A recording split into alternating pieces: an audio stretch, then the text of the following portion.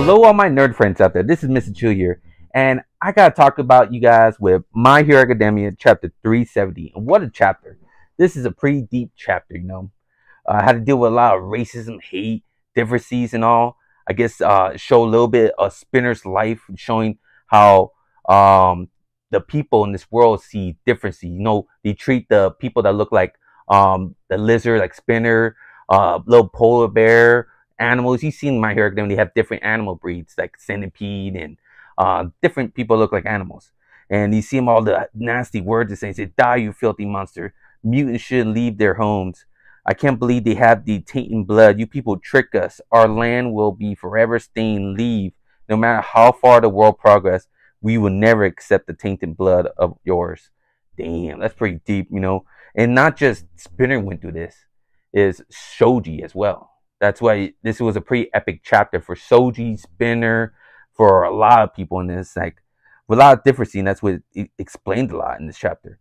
I guess Spinner's mission in here was to break out Koguri. Remember Koguri, President Mike and Eraser's best friend that got turned into a normal. That smoky fire dude that was in tuxedo. I guess they're gonna break him out. He's in this hospital surrounded by 200 heroes. Well, around 200 and heroes and cops. And guess the leader of the Liberation Army right now. It basically brought 15,000 with them. It says right here. So he said Spinner, a lieutenant of the Permanent Liberation Front, the remnant of warriors, and the 7 serial civilians that advocate from their actions. Overall, roughly 15,000 people were marching into the hospital. 15,000 were marching with Spinner and all of them against the hospital. And you just see like attacking, fighting, all big old epic fight scene right here. Pretty crazy. And you see President Mike ready to defend, help, because he wants to bring back his best friend. That's why Koguri's in the hospital. And you see him launching his attack against these people. Only 200 against the 50, but they're getting overwhelmed. There's no way they can stop all these, like all these enemies, army of people and all that stuff. Villains, I guess you could say, all villains. Stop these 15,000. Damn. Even that kid that controls Animal, I think Animal, like that. I think that's his hero name. Basically got jumped, and it's kind of crazy. He said, "Shut your mouth. We had enough. Tie him. We're not writers. Get his hands. You're always saying shit like that." And it's like, you human face people will never understand. Damn, it's like very deep. Drop them out of the way. Make a path. And they're attacking this kid. This guy's literally a kid. You know, this hero's a kid. He's up in school and getting like attacked, mauled by these rioters. Basically getting taxes to the ground, out of the way, vanishes, disappear. Stop. Why are you doing this? I'll let it all stop this around. Are you from the city, big city? Damn traitor. I guess there is animal. Obviously, we saw that Porter Bear's a principal, but I guess their kind got treated. If you're in a big city, they're treated nicely, and if you're not, you get treated like trash. That's why they're talking like that. Open it up, stroke man. Let him pass. He'll pass. They're trying to make room for Spinner to get through, and just and it's kind of crazy. Reference Star Wars in this too. I guess one of the also the Lone leaders. Let rage consume you, for this is the day of the liberation. Order 66, the Great Jedi Purge. They represent Star Wars Episode 3. That's pretty crazy. Quark, counseling, Quark, educated. Those are nothing but means of operations. We know the better that anyone else will suffer the consequences.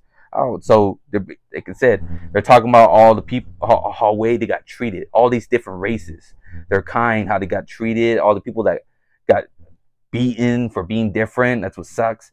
History that on the paranormal is the history of violence against what looks different. When asked about his reason, a man that took part in these massacres simply said they were gross. So there was a time they were killing them. They were killing people that were different breeds, different animals. They weren't human. They were killing them.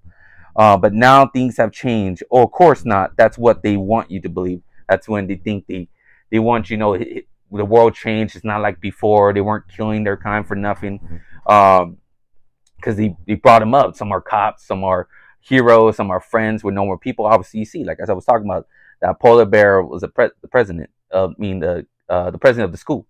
The bigger the city, the more diversity they are. Yes, so claim that people educate is diversity involvement won't discriminate. But try to step out there, these big cities for a change. All you'll find are people who say they are gross. That's sad. So if you're not part of the big city, I guess outside the world, they're racist and there's hate. There's a bunch of violence against other races out there. That sucks. Everyone, so this is pretty deep. Like you gotta feel sorry. You can feel the anger of these people. Like they're finally getting payback to all these people in a way, but that's justify what they do. That's what brings up the end. I'll say everyone who hears today feels like we been living in the shadows. So we'll make our own light. We shine by ourselves. So no matter how strong the light is, I never shine on us. I'll be better without his quirk. I have any of you ever thought of that?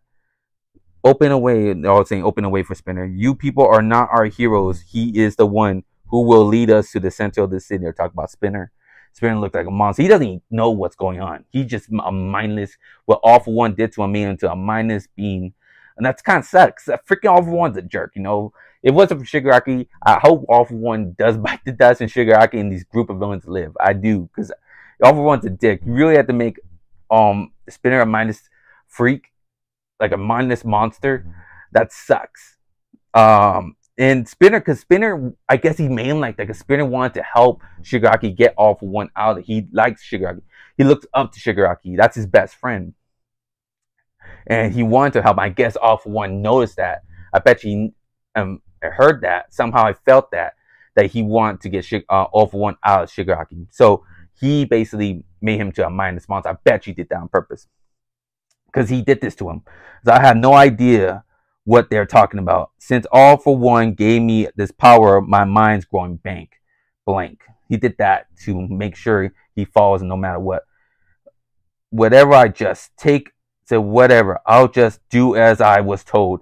Take Kroguri back. So he's basically in a fight. He's about to smash everyone. But guess who stops him? Basically, Shouji. And this actually made me kind of like, I'm pretty hyped. Because Shouji is one of those, like, no one care characters, you know? But the way he's fighting right now, Octop Blow, he just throwing down, boom, boom. I like hand-to-hand combat fighting a lot. So that's going to be pretty epic right here. You see him taking down Spinner, this big old monster. But then you see the Riders basically getting him. You bastard, damn traitor. He thinks he's some kind of hero. Kill him. Just jumping. Remember, these are kids, basically. They're jumping kids. And that's what's sad. Like, these are probably like 16, 17-year-olds, maybe. Kids that are being heroes, that are fighting line. They're getting stomped, being scared. Imagine the fear in them. And he is part of their kind, too, but he was raised in the city. Like, people raised in the city are treated different than the people outside of the city. What does attacking the hospital to do? And this is what his speech was Shouji's speech. What does attacking the hospital have to do with your cause? And he's talking to him. I heard that in Jaku. Remember the last fight? This way he's mentioned speech. The heroes, when they attacked the hospital, because that's when the doctor, the mad scientist, was operating on Shigaraki. If you're watching the anime show, you're seeing that right now. The attack on the hospital. The heroes, when they attack the villains, they made sure all the patients were out before they were attacking more. First thing the heroes did was evacuate the patients and the staff from the hospital. They started attacking was everyone was safe. What about you guys? Have you ever thought about that? And they're asking, have you thought about the people that are in the hospital you're attacking right now? You're 15,000 just riding, attacking everybody. No matter how far we progress, we never accept that tainted blood of yours. And I guess we've seen a little flashback of Shouji's that he was treated like that as well. He was treated different and hated, and people make fun of him, and people say you're not going nowhere. You'll never be a true hero because you are different. You're an animal. And you see him break out of the rider's hand. I swear, if the answer is no, I will never forgive you. You see a big old monster in this right here. You feeling like a big old showdown's gonna blow between Spinner and Shouji, and that's gonna be pretty epic. That's gonna be pretty cool. I'm actually looking forward to that fight. The young man screams, blowing away darkness. And that's the end of chapter 370. It was pretty deep chapter, this was. Talking about racism, hate. how all these people are feeling that marching with Spinner, his army, trying to free Kaguri. It sucks what Awful One's doing to Spinner, made him into a mindless beast. Basically, almost feels like he's a normal as well. And it's because I want Spinner to win, but this kid's making me like him a lot. I like kind of like Shouji's action right here. I hope it's a great fight scene. They're probably gonna show a little more Shouji's background. It looks like he was treated different for being a different race as well. So this is a pretty deep, dark chapter right here. This is getting serious, and that's how our world was built. Like your differency, being color or a different race, get mistreated. That sucks. And it's cool that Hirokoshu is doing something deep to bring a message in this as well. Kind of like deep messages in manga like this. I like it a lot. That makes sense. That's why I'm a big fan of the X-Men, because that's the whole X-Men is built on racism and differency as well. Like this right here. And Spinner shows how dark My Hero Academia is. And it's not about heroes and villains and sunshine and being a hero. No, there was some racism and hate in this world as well. And that's what developed Spinner. And that's why these League of Villain characters are really cool and unique. They were created to be these villains, what you think about by society. Spinner was probably raised in hate and being treated different. He was never accepted. You already know Toga, same thing. Toga, her powers were different. Her core powers about taking blood. She was thought like a different and outcast and a freak. Dabi was basically pushed to the brink of then cast aside by his own father because he thought he couldn't succeed to be the one he wanted to be, like All for One. All Might, to surpass All Might, to push him to the brink. So he burned himself. Basically, and who else? Twice, so twisted by his own power, his own quirk. He was broken by his own quirk. He needed help, and the only one that helped him was the League of Villains. The outside world never helped him, never gave him like counseling or therapy or anything like that. They never helped him like the League of Villains have. That's why they're so close, and so they all accept each other. Dabi, Spinner, Toga, Twice, Shigaraki.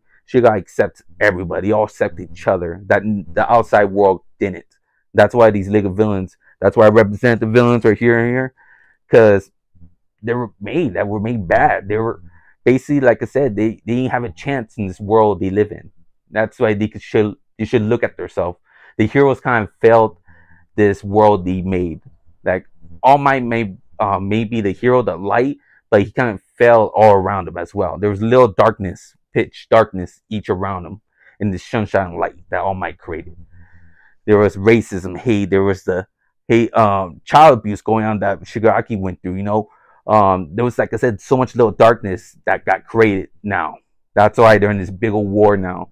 That's why Shigaraki wants to destroy the system that these heroes made now, bring it all down, so you can create a new one, so everyone could be accepted. That's what his vision is. Shigaraki destroy everything now with his power. He has the power to destroy everything and create something new, create something maybe better. But that he has some big ideas. That's why I said it's deep. These villains are the villains that have very deep. But this is not Spinner's idea. Like say, he probably would maybe evacuate it. Maybe, I don't know. But they basically the people around him are taking, this guy that's speaking is taking control. Spinner's not making speeches or anything. Like he says, he has no say so. He's not even talking. He's just marching orders from All for One. That's what sucks for All for One. All for One's a dick. I hope he loses, because he's not really operating in Shigaraki idea. Shigaraki has different ideas than All for One. These League of Villains, his friends, Dabi, Toga, Spinner, they all had different ideas of how the world should be than All for One. All for One, I think, is conqueror, and Shigaraki wants change. He wants differences. He wants to tear this system down that's broken. You obviously see it's broken. That these heroes failed. These heroes, Eraserhead, all their generation failed this world he created, that Spinner and Toga are in and all that stuff. They failed that system. That's why they're in this war now. Pretty deep chapter, I saw it pretty deep. I liked it a lot. Nice chapter 370 was. Give me your thoughts below. What you think of My Hero Academia chapter 370? Do you felt the message too of this chapter was thinking how deep it was about racism and differences? I felt how bad that Spinner's life probably felt because he was probably treated, hated for just being who he is, being a monster. That's what the people saw him, call him gross all the time and all that stuff. That sucks. I could see anyone that got treated with hate so much in his whole life be treated like that, and you see another person that was raised like that in the system become still ignored that and became a hero still. So you've seen two sides of a coin. One stuck to evil with all that hate that society gave him, that all the hate that society gave him, he still became a hero. So we'll see how that fight ends up, spanning between Shouji. We'll see how that goes. But it was pretty deep, epic chapter. I liked it a lot. Give me your thoughts below of chapter 370, My Hero Academia. Please comment below. I'd like to hear your guys' thoughts. But thank you all for watching again. Great manga week. Had a lot of fun watching. I'm going to be doing a review of My Hero Academia episode 317, The Death After Twice. We see how Toga reacts. Can't wait to see that. So look for a review for that. But thank you all for watching. Thank you all for supporting. Please hit that like button and subscribe to my channel to get all my manga reviews. And I'll talk to y'all next time. I hope you all have a good day and good night. Remember, stay nerdy forever. Bye.